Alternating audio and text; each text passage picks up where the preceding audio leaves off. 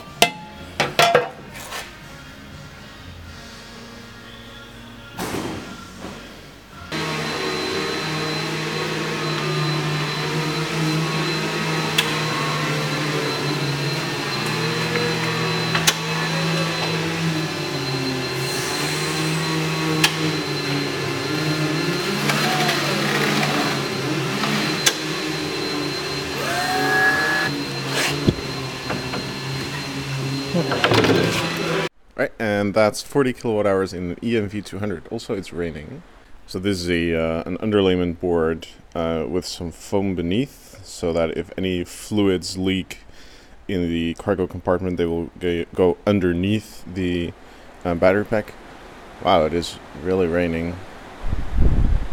The battery packs themselves will then be mounted with little steel rails to the wood, and there will be a piece of laminated wood on top.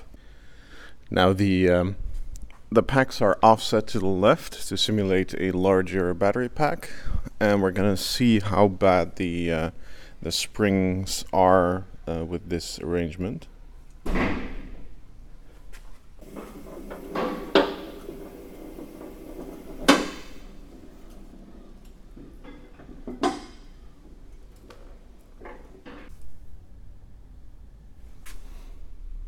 That actually isn't bad at all. It is sitting about a centimeter low.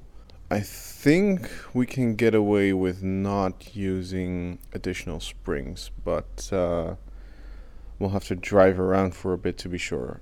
First things first though, I'm going to make the splice. Here's an interesting defect of this generation apparently. Not sure if you can see that, but there is water in the cable. So this probably means that when I work this cable, the braid inside is likely going to be very corroded. Well, okay, it's not that bad. What seems to happen is there's the two power cables, then the braid, then there's some black tape to keep the braid on, and then they put this sheath over top to ensure that if the cable chafes against something, you're not going to damage the sheath or the cables. The braid is stainless steel, apparently. Did not know that.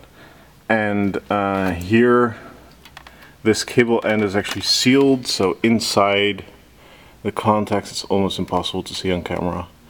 It's all good. So there's no actual water ingress inside here, but this is different from the Leaf.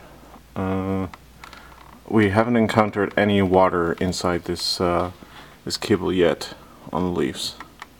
And exchanging rain noises for sanding noises, I'm done with the splice.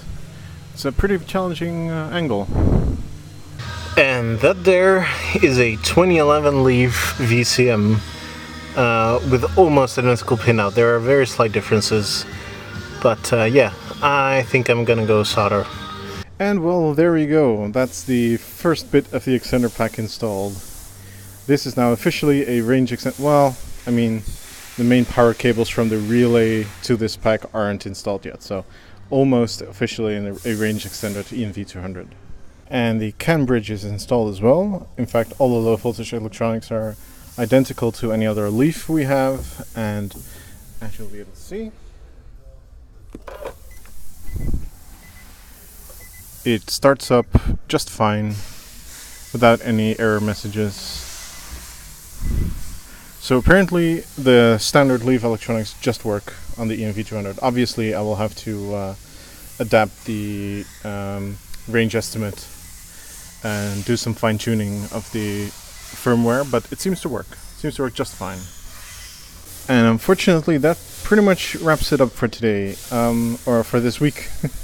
I'm out of time. I got to do other stuff this Friday afternoon. This has taken all week, pretty much, along with some other small things like fixing a few more bugs in the Leaf firmware.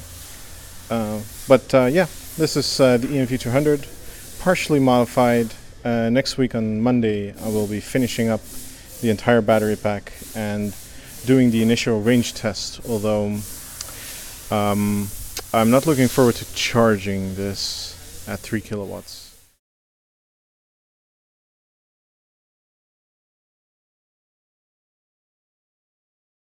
It is completely quiet here because it is 6:30 on Monday, but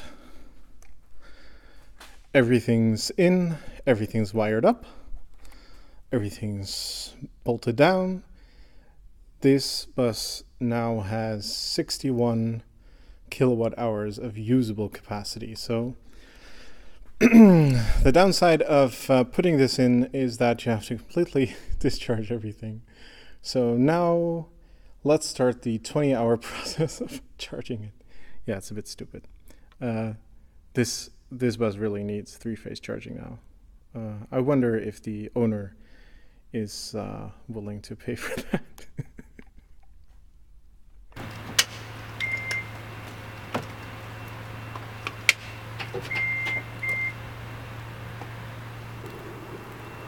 And now we wait.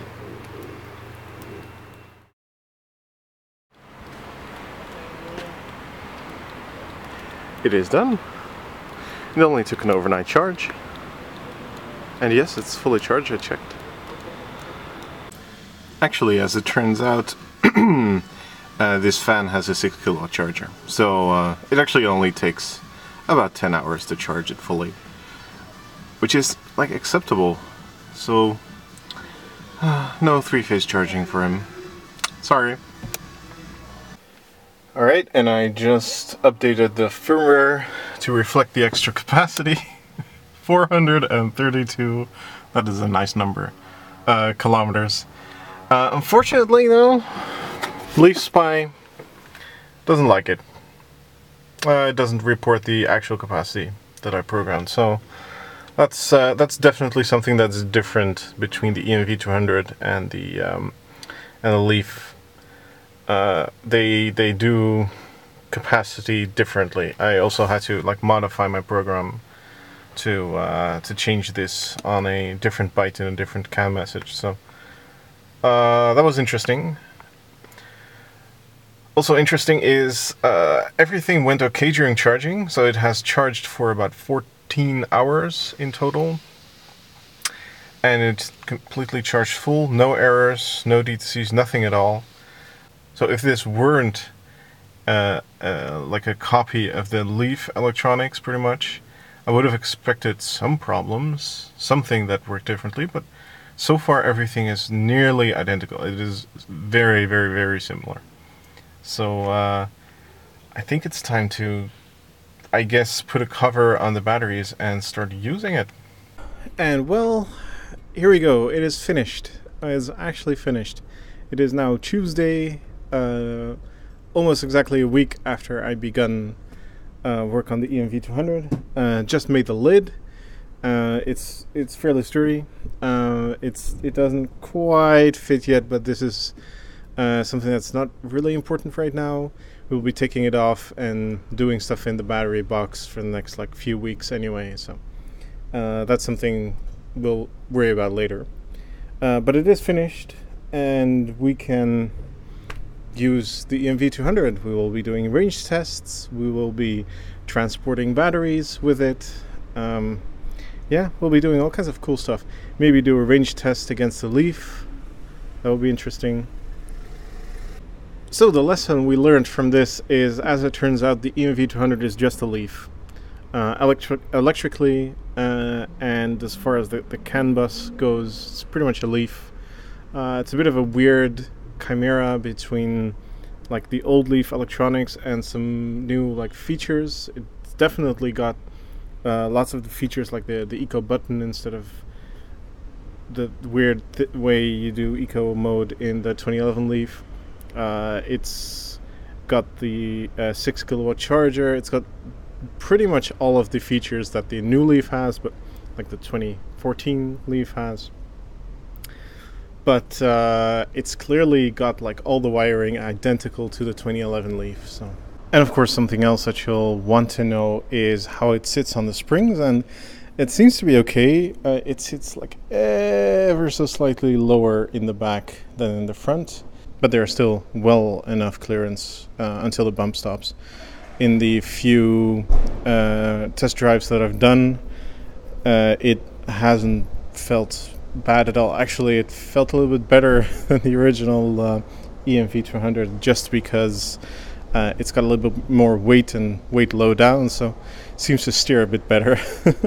So for the time being, we're going to try to keep this modification as it is and not change the rear leaf springs. And of course, I just cannot resist calling this a 69 kilowatt hour e-nv200. It is actually, like, if you use the Nissan metrics of only using gross capacity of the batteries, it is actually about like 69.7 kilowatt hours. Technically 70, but we'll call it 69. It's about 62, 63 kilowatt hours usable, and we'll test that out as well. So anyway, hope you enjoyed this, and I'm looking very much forward to making more videos about this van. See ya.